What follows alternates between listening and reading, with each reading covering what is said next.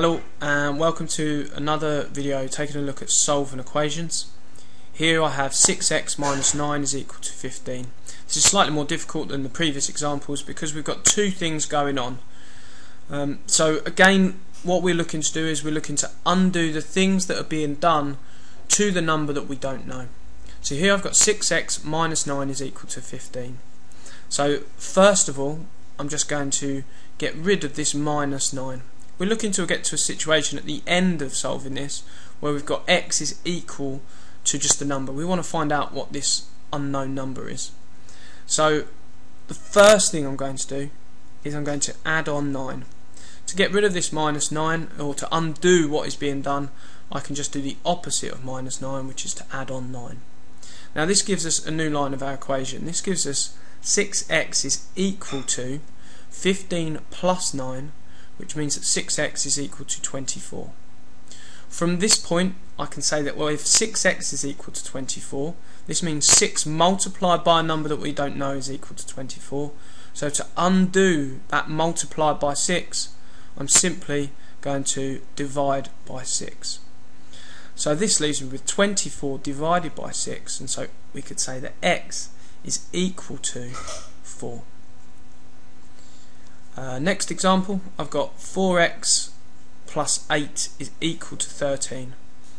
First thing that I'm going to do is I'm going to undo this plus 8. I'm going to undo the plus 8 by doing the opposite of it, which is minus 8.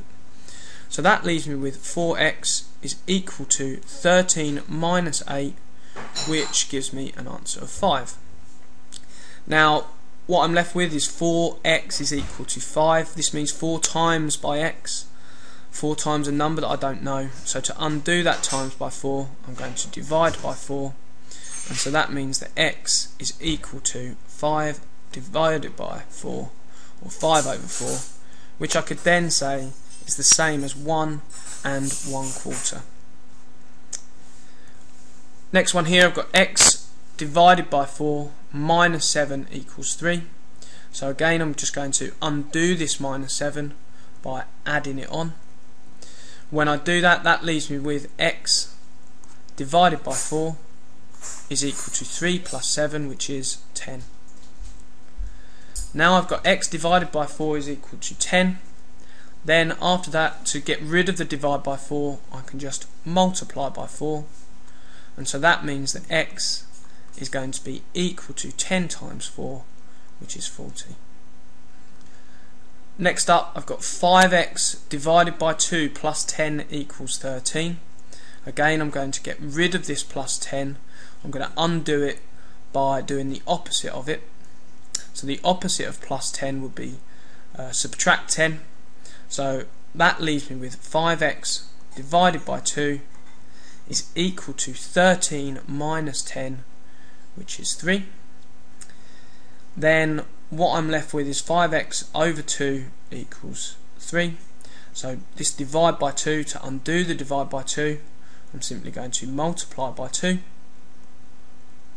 and that leaves me with 5x is equal to 3 times 2, which is 6. Now I've got 5x is equal to 6. 5 multiplied by the number that we don't know is equal to 6.